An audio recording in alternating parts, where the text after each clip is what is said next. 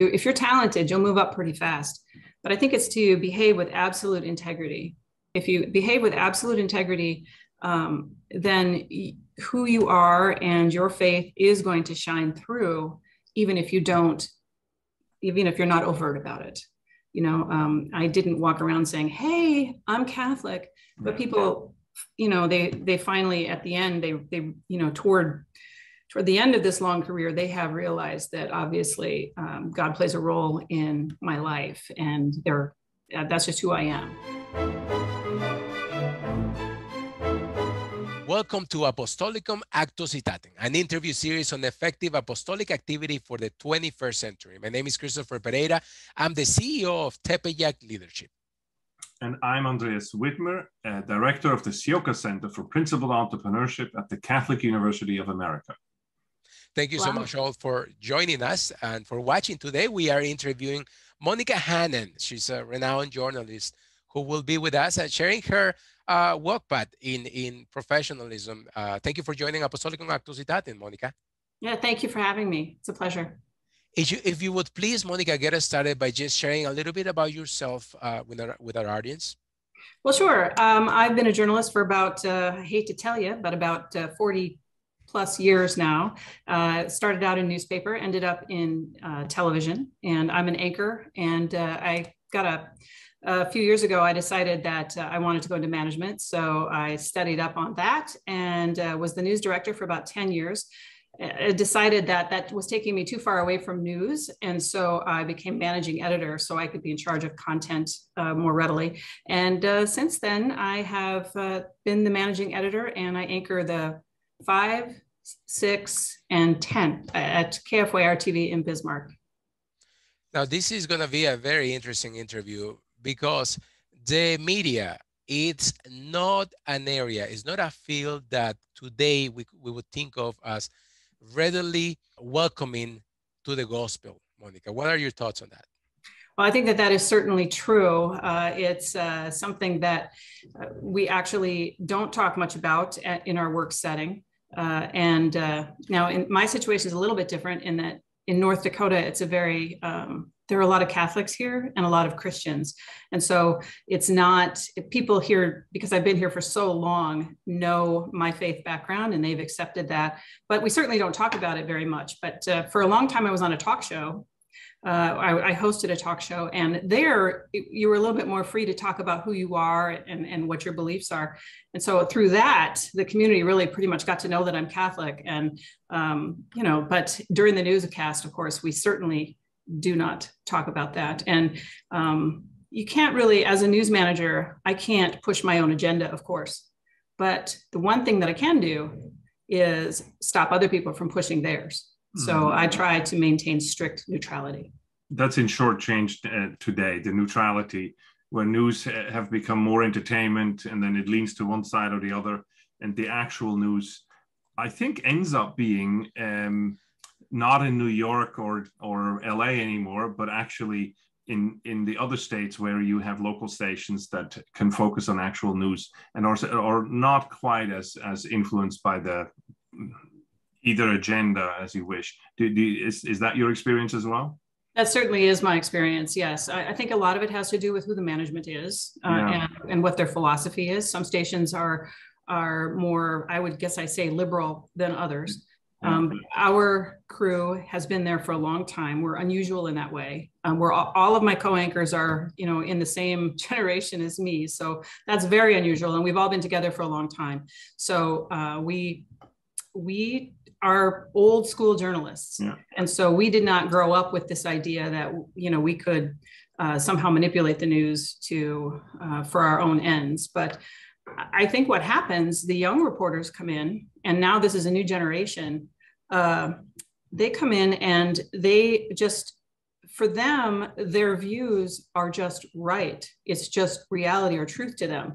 Because it is, they feel that they can, they don't consider themselves as biased because this is just the truth, if you understand what I'm saying. Yeah.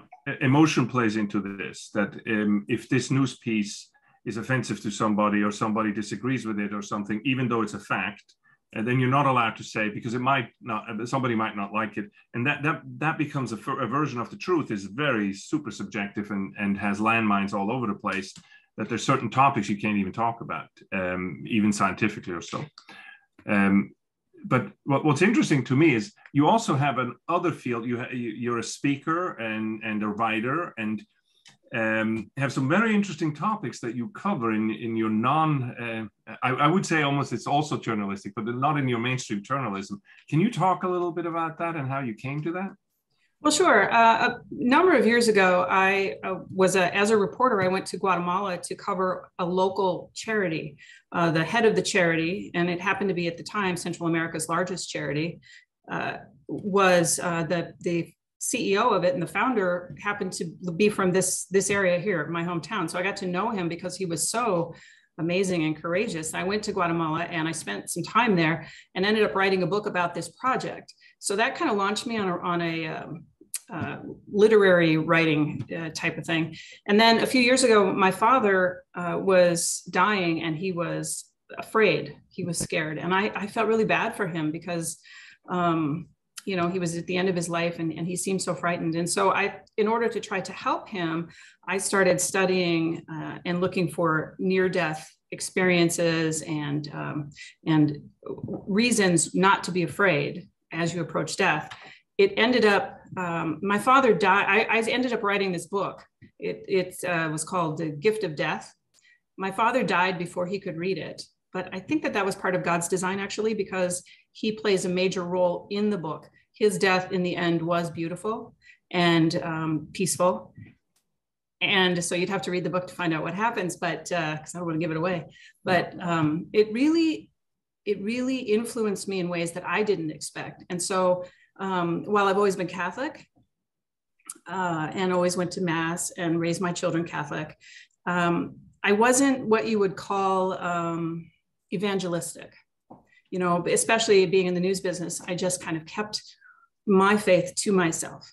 But after I wrote that book, so many people were so interested, and it clearly is a topic that people are looking for comfort on and are very interested in. We're all interested in it. We don't talk much about it, but we're all interested in death. You know, it happens to everybody. And so I decided, I came across I was on Formed, and they were talking about a master's degree at the Augustine Institute. Yeah. And I thought, in order to really answer questions, I needed a good faith background. And so I did get the master's degree from the Augustine Institute to help me with that. And since then, I'm not exactly sure. I finished that about a year ago. I'm not exactly sure where I'm being led in this capacity, perhaps in my role with TLI. It's very interesting. But because I now have that degree, people ask me at work even to, you know, they have questions and they ask me about it. They assume I'm an expert. So somebody will ask a question, you think you don't know the answer, you start talking and suddenly there it is. So I have found that to be true. Monica, going back to the media and you know, you touched on so many points earlier that I really wanted to pick on.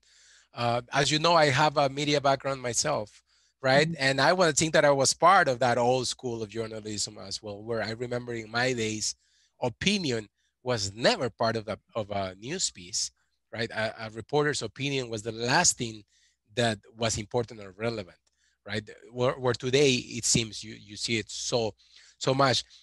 Many people, Catholics, are completely tuning off the news media or are only going to Catholic news sources. Should we give up on the secular media? What are Catholics to do with it? Well, I'd hate to see us give up because I know a lot of people assume that it's fake news and that it's not real. And but I also think that it's a mistake to only go to one source. So even if it is Catholic media, it's still, you're only getting one source. How can you join in the conversation if you don't know what others are thinking? So I think it's important to do both, to make yourself aware of what's going on in the Catholic community.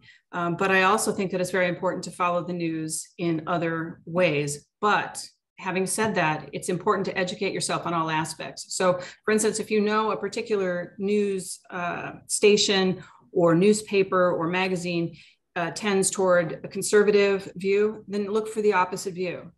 look for both views, because then you'll know what people are really thinking, and then you can address it, because otherwise you're ignorant going into the conversation. You can only, you can't really refute something if you don't know where they're coming from. That's my view anyway. So I wonder what your day looks like. Like, I don't know anybody else who's in the news like you, but if you're all news all day, like you get up in the morning and you have to like drink from a fire hose to get the news. How does that look? Are you literally news all day, or how does your day look like? Well, at our particular station, we are just we're an NBC affiliate. So no, we're not all news all day. For me, I get up in the morning and I work in the evening. So I try to do all the other things in my life, you know, in the morning. And so, but I do, when I get up and drink my coffee, I tend to watch the headlines on CNN and Fox, just to see what's going on in the world before I go to work. If I can't get to that, then of course I do what everybody else does, and I check the headlines on my phone. So I do have a general idea of what's going on, and I get alerts all day for local news. So I know what's happening there. But when I get to work, my job is typically to read everything that everybody is doing. And it's become more challenging too, because we subscribe to news services for our national news. And because we have a lot of shows like other stations, we have a lot of time to fill, and not that many reporters to fill it. And we don't want to have one show look exactly like the next show. So we use a lot of national news, but I find I have to watch those because they are slanted very often. They'll give one side or the other. Like if you would do this career over in this place now, it's 2022, and to a young person, 20-year-old, what's the advice? Where do you go study, and how do you pick those first positions? It's a good time to try to go into journalism if that's truly what your desire is, because we are having trouble recruiting, mainly because of, you know, I think the salary level hasn't caught up with some other industries. And so it's discouraging to the best and the brightest sometimes. But when somebody is truly interested, I think they go into journalism with a missionary spirit very often. I know I did. You know, you want to go out and fix things, tell the news, make things better. And so I would say go to a school that has a good reputation for journalism, but at the same time, I don't think it's a mistake to find out what their philosophy is, you know, in their department. That doesn't mean that you're necessarily going to, you know, try to slant the news, because you don't want to do that. But I also think that you need to fight a little bit against this idea that there's only one view, and maybe look at the other view. The other thing I think that you need to do in your career, starting out, everybody starts at these small stations, although, you know, you move up much faster now because of the dearth of candidates. So if you're talented, you'll move up pretty fast. But I think it's to behave with absolute integrity. If you behave with absolute integrity, then who you are and your faith is going to shine through, even if you're not overt about it. You know, I didn't walk around saying, "Hey, I'm Catholic," but people, you know, they finally at the end, they you know, toward the end of this long career, they have realized that obviously God plays a role in my life, and that's just who I am. And I think that that's what Christians have always been told to do, is to live the way you want others to see you as a Christian. In the covering of the news, perhaps you want to, you actually have a duty to impartiality, and you're striving for that. It seems to me that in your individual, private, journalistic endeavors, like your books, you have a lot more flexibility, and there are, and probably have been there, opportunities to help others reconsider their faith. Do you see that? Has that been your experience? You know, that really is true. That when I am asked to speak, I've spoken to all kinds of different groups, secular, non-secular, different faiths, because it's a topic that is of interest to everybody. So I do think that does provide an opportunity. And also, it's much easier to get a book out now than it was 20 years ago, because you can self-publish it. You can, and I, in particular, in the, you know, if you get yourself a reputation in journalism, especially in television, you got an automatic audience, because, you know, people know who you are. it doesn't hurt to have an audience already, right? Andreas, you were going to say. Yeah. I can't resist to go back to your experience. And first of all, your father must have been a wonderful man to inspire you so much to help him go through death. You know, that's definitely a beautiful thing. And so I'm very sorry for your loss on that. I just wrote a book called The Art of Principled Entrepreneurship, and I had the chance to work with this man, Art Sioka, hence The Art of Principled Entrepreneurship. And Art, actually, it was the last 2 years of his life. And I have hundreds of hours of interviews with him, which we wrote about his life and what he learned. He was 87 years old. One of the greatest Catholic CEOs of the last 50 to 100 years. He's the guy who started he created the second largest wine company in the United States. And he was somebody who went very peacefully into death. And I wish I would have learned about your work earlier, because I would have used some of your questions and some of your points with him. But he ended up having a very beautiful and peaceful death. Of what you learned, there's two pertinent questions to me. How do I prepare? Everybody's going to think of this, every one of our listeners. How do I prepare for a death like that? And then the second question is, how do I help others through their grief? I think my book actually tells a lot of stories of people facing death. And so I think the stories in themselves are comforting, because, there's a lot of, it's really well documented that very many people are met at the moment of death by somebody that they love or somebody that they trust. And I think hearing about those stories, you can't make that happen for yourself. So there's just an awful lot of, even people who don't necessarily have strong faith still have these experiences. But I think really the biggest thing is to just not be afraid to look at it. That's the biggest thing. Instead of just turning off the subject, it's like, I'm scared of that, and so I don't want to think about it. Face it, because I think if you face it and really look at it, you're going to find great comfort in that instead of fear. And that was the goal that I was trying to get across with my book. At the time that I wrote it, I didn't have the religious, the educational theological background that I have now. I might have written it a little differently had I had that. And in fact, probably should write another one. But so it's an easy read. Let me put it that way. It's not real deep into theology. But I think in some ways that's comforting too, because you hear about other people's experiences and you hope for that yourself. And almost inevitably, when I talk to a group about death, and I start telling some of these stories, they have stories of their own that they want to share. And so it's an amazing topic, really. And we need to get more deeply into it, I believe. And now I've talked myself out of knowing what your second question was. How to help those who are grieving, Yes. Again. Last question. Yeah.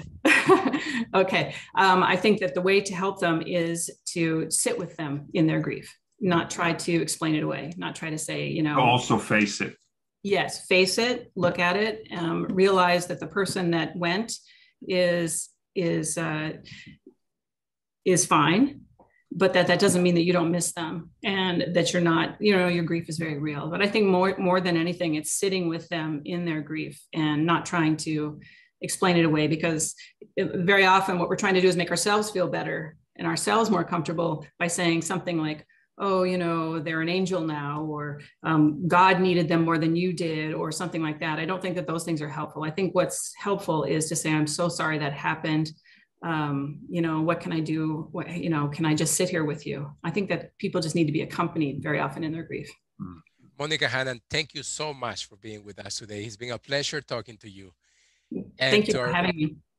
And to our viewers, thank you so much for joining us. We ask you to please like, comment, and share this video so we can attain its maximum exposure. Yes, thank you all. Monica, it's super interesting. My deep respect for the work, and thanks for the work that you're doing and for spending some time with us. And for you viewers and listeners, thank you for watching. It's really a privilege to have you guys with us for a few minutes a day. And we'll see you next time. Thank you for helping us spread the word about our mission here, and to help others, other lay Catholic professionals spread the gospel in the world.